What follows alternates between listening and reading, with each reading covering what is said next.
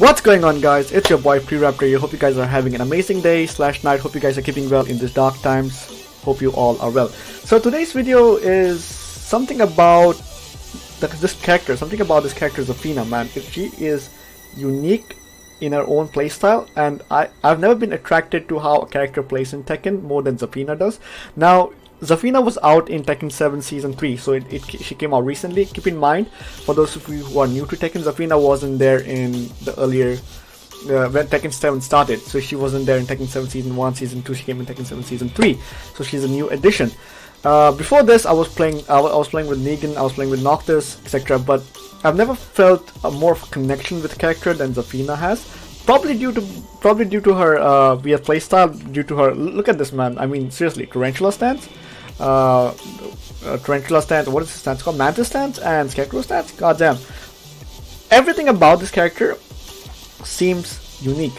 The way she's just stationary positioned right now, it feels like she is constantly doing something, right? So people are mostly thrown off guard by her character playstyle. You don't see a lot of Zafinas online as far as I've seen, so I've rarely come across Zafinas. And people who do play Zafinas are really good with her. Like, they are really good with Zafinas. So Zafina has been my main in Tekken 7 Season 3, right? And I recently got her in Tekken God Prime. Not recently, maybe like a month before. And she's the only one I got in Tekken God Prime, which I wanted to get her on, and I've finally accomplished that mission. Will I get other characters Tekken God Prime? Maybe, we'll see. But for now, I'm satisfied with having Zafina on Tekken God Prime, and she's been my main. And I'm gonna show you how I play with Zafina. This is not more of a tips, right? This is more of how, let's say, how you would level up Zafina in ranks, right? If you want to play Zafina, if you want to start with playing with Zafina, this is how I started with playing with Zafina. When Zafina came out, keep in mind, I didn't look at any tips, I didn't look at any combos. These are all my own combos, my own playstyle. Every Zafina player has a different playstyle on how he or she plays Zafina, right? So this is how I play her in my own style. So I'm going to show you some of the things I do, how I get in with her. I mean, how I get in with her in terms of moves, and what I do in terms of punishes and stuff like that. What moves I constantly use and how I use them. Alright, let's start with her backdash. So Zafina has one of the best backdashes in the game in par with Eddie, right? I mean, look at this. You can just backdash your problems away with Zafina, right? So if you're in doubt, my backdash is not the best, it's decent, but those of you who have really good backdash, if you pick this character, she's all about the movement. You gotta be constantly moving with Zafina. You gotta keep in mind, you gotta be constantly in move with Zafina. So you can't stay in one place. So Zafina is fully based on agility. So everything you do depends on your agility and how you play her. Well, I can't tell how you guys should play Zafina. That's for you to decide, but this is how I do it. So constantly in move, backdash, play in range 0, range 1. So how do you get in with Zafina? Like, how do you start with Zafina? So basically, this is what I do. This is how I close my gap. This is a really good move, and it's the 4-4-3+4. It's 21 frame mid starter. Keep in mind, this move can be sidestepped. It's -11 on block, which means that it can be punished. It can't be launch punished, but it can be punished. But here's the good part about it, right? Most of the people online, and especially in lower ranks, they mostly get hit by 4-4-3+4, and even if they don't, you can do 4-4-3+4 and go down into Mantis stance, right? So you have different mix-up options. So if they try to attack you, if it hides and shit like that, she crushes it, and basically you get a lot of different mix-ups. I basically kept Jin on block right now to show you guys how the frames work and shit like that, but I will show you some of the sample combos at the end of the video if you guys want to stick around to see that. But I've already made some videos. You guys want to check it out? I actually made a video on Zafina's combos, so if you guys want to check it out, it's in the link in the description. I'll post it there. And so basically, so there are different mix-ups that you can go from Mantis stance. So 1-3, which is neutral on block, and you can go into like many plus moves. So for example, 1+2, which gives you +6 on block, so you can pressure a lot, especially near the walls and stuff. So 4-4-3+4, really good way to get in an opponent. Another good way to get in an opponent, as I said, 4-4-3+4 can be sidestep, right? So if you see the opponent sidestepping 4-4-3+4 a lot, or if they're sidestepping in general, try doing 4-4-4. It's a homing move, it's a homing screw move, it's -8 on block, I believe. Yes, it is. It's -8 on block, it's 17, it's safe. So, but keep in mind that if they try to jab or something in mid, it can be floated. Sorry, that's not the move, this one. It can be floated. So basically when you do that, Zafina is kinda in the air, so it kinda acts as a mid-air attack or something like that. But 4-4-3+4 for 4-4-4 is a good move to get in a sidestepping opponent, which is also a screw move. And even if you do get a screw move, you can do many options, which I will show you later on. So I'm just going to show you how to get in an opponent with Jin blocking, so you guys can get a good idea of it. So 4-4-4, good move to get in sidestepping opponent. 4-4-3+4, really good move to get in as well. Another good move is another good homing move is 4-4-2. So 4-4-2 +1 on block, right? 15 frame startup. +1 on block gives massive pushback, but keep in mind it's a high, it can be ducked, and if it's ducked, it can be launch punished with characters that are appropriate, have appropriate launch punishes from crouch, or yeah, like Jin for example. His Wild Rising 2 can launch Zafina, but in most cases, if you execute 4-4-2 in a way that people are not able to block it, it's a really good move to pressure. So 4-4-2, really good move. So those are the 3 key moves that I use to get in an opponent. 4-4-2 not too much. I use 4-4-2 rarely. So for example, if so say if I jab with a 10 frame jab, right? I sidestep, wait for a while, 4-4-2, or immediately 4-4-2. And what the good thing about 4-4-2 is that, let me show you. Let me actually show you. Hold on. Let me keep this on. Where is it? Counter hit. So it's a screw move, right? If this hits, it's a screw move and it gives you massive damage. So 4-4-2, 4-4-2. Oh, that's not it. Oh, use the first. You get what I'm saying, but I'm gonna do this. I'm gonna do this combo for you guys. Hold on. 4-4-2, 4-4-2. There you go. 78 damage out of 1 4-4-2. Insane, right? What else could you want? And then you can get a lot of mix-ups from there and stuff like that. But yeah, so the 2 key moves that I use is 4-4-4. So when I said the 4-4-4 was a screw move, so it acts like this. Nope, that's not the one. Yeah. Oh, sorry, I think you gotta be a little bit more higher up in the air. Nope, that's not it. I swear I get this. There you go, look at that. So it's a screw move and basically homing move, safe on block, good to use. Let's put Jin back on standing guard so that I can show you guys the other moves. So that's it for how to get in an opponent. That's how I basically get in an opponent. 4-4-3+4, 4-4-4, 4-4-2. Really good moves, right? Let me know what you guys do to get in an opponent if you play Zafina and stuff like that. Okay, so if you're in range 0, so if you're starting off right like this, if you're starting off, what do you do? What is the best way to get in? How do you start a round?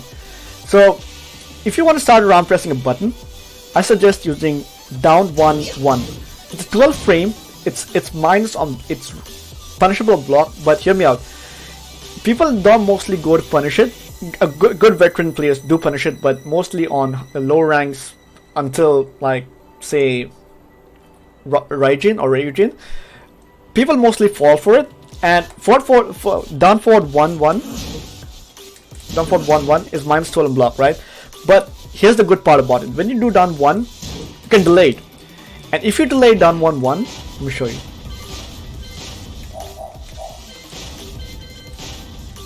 If you delay the second hit, it's counter hit, and you can get combos from that. Pretty sick, right? But you gotta see how the opponent plays, figure him out, and then only try to execute down 1-1. Otherwise, it's risky. So it's basically high risk, high reward with down 1-1. But if you want to start out a round, it's it's a 12 frame, but people mostly press buttons to get in, so people mostly get hit by this. In low rank, they actually do get hit by it. That's how I do it, at least. That's how I experience down 1-1. Let me know how if you guys figure it out different. Okay, next is poking, right? So say you're backdashing, right? So you're backdashing and opponent is constantly chasing you. Like he is really impatient and he's chasing you. So he's running towards you like that and stuff like that. So what do you do to make him stop? Or what do you do to just keep some space between you so you can backdash more and do some other crazy stuff? This is where down forward 1 comes in really handy. It's 13 frame plus 7. It's not. I don't think it's plus 7. That's on counter rate, I believe. Well, it is plus 7. Sorry, my bad. So plus 7 on hit down forward 1. It is safe. I think it's safe. Yeah, it's -5 on block. So down forward 1 is -5 on block, which is safe. But if you do down forward, if you do down forward 4. Down forward 4 is also safe, which is -6 on block, so it's one frame difference. But keep in mind, down forward 1, 4, the 4 is a high, so that can be ducked and that can be punished. But what do you do if you want to mix it up? So down forward 1, this is where down forward 1, 2 comes into play, right? So she has different options to go through. So I suggest you use only down forward 1. To keep the opponent in check, to see what he's going to do. If you even on block, let me show you. Show you what I mean. So you see that -5, he can't punish it, and it's 13 frame startup. So I'd say do down for 1 to keep it in check. But if you're back, if the opponent is back towards the wall, down forward 1, 4 is a really good move because it wall splats, right? It down forward 1, 4 wall splats. If down forward 1 doesn't, if they block it, people don't mostly expect this to come out and they get wall splatted, and then you can do insane wall damage and shit. Yeah, also let me remind you that I've also made a video regarding wall combos, general combos, and I'll link them in the description. Just check it out if you guys want to see some Zafina stuff. But yeah, this is some basic stuff that I'm showing you guys that I mostly use to play as Zafina. So down forward 1, 4. Really good move to use, which is safe and really good to keep the opponent in track when backdashing or doing anything in general, to be honest. Next we have up forward 1. Up forward 1 is a really good tool to have if, say, once you do down forward 1, do this, right? So +4 on block, it gives you a lot of pushback. Not a lot of pushback, it gives you kind of pushback, but it's +4 on block, so it's got major plus frames, and then you can either mix it up with down 3 or anything of that sort. So 1, 3 and anything, yeah. So basically up forward 1, it's a move, it's a really good move for pressuring the opponent, but it's not something that I use often. But it's a move that I use, to sometimes put the opponent off guard. So upward 1, which has really good plus frames now, +4, it always had plus frames, which is a really good move to use. Trust me, you might think that I do not know what I'm talking about, but I really do know what I'm talking about. It's just that I can't sometimes put it in words, but hope you guys can bear with me. But if you have any questions, let me know in the comment sections, and I will answer them every time. But yeah, up forward 1, +4, good to pressure the opponent. Down forward 1, just to keep the opponent in check. Really good moves to start up. Down 1, 1. You can even delay the 1 to give you a counter hit to keep put the opponent off guard again. So that's how you get in with a close range opponent. But if you want to get in, another good way to get in with the opponent, this is mostly how I get in. So apart from all the 3 moves that I showed you, this is the most commonly move used by all Zafina players basically, and I've become a big abuser of it now. So it's down 3, right? So down 3 is +4 on hit, which goes into Mantis stance. So in Mantis stance you can get insane amount of shit. So like 1, 3, 1 + 2, then 1 + 2 can go into, like, show you the tarantula stance, then down 1 + 2, tap up. So many mix-ups you can do. Sky's the limit with Zafina, man. I cannot stress enough how she is easy, but not that easy to play with. But if you get to know how to play with Zafina, it's fulfilling. It's fulfilling. But yeah, that's basically how I get in close range, and I've showed you how I get in low ranges. I don't know what else you guys want me to show you. So basically, let me see. Oh yeah, and I forgot another move that I mostly use to get in. So if sometimes 443 plus 4 or 444 444 doesn't work, something's wrong with my 444, it doesn't input. I'm playing it on the controller, by the way, so sometimes the inputs are kind of iffy. So if those two moves don't work sometimes, what I do mostly is down to 4-3. So what happens is, let me show you. Let me put this on counter hit, right? So down to in itself is a counter hit move, right? But and then you can get a follow up like this, for example.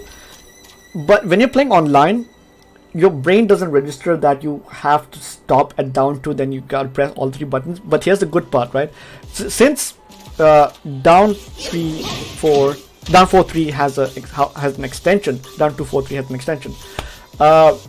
You can do this. So if you get a counter hit with down 2, just keep on hitting this. It's gonna give you 36 damage nonetheless. It's gonna hit guaranteed.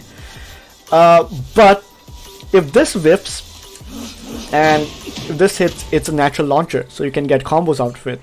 But keep in mind, if all those 3 strings are blocked, it's minus 14 on block. But don't worry. Here's the best part about it. From this move, you can go into two stance transitions. Amazing, right? 2 stance. You heard me right. 2 stance transitions. 2. So how to get in 2 stances? For example, if you want to get in Mantis stance, all you got to do is down to 4 and leave it. Do not press anything after down to 4, and she automatically goes into Mantis stance. And now if you want to go into Tarantula stance, same input, but this time just hold down and then she goes into Tarantula stance. So these are the 2 stances where you can do stuff from.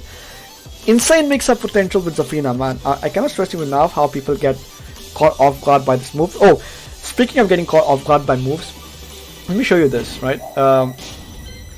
This is one of the moves that most players get hit by, and it's a wall bounce as well. So 4 2 3 4, right?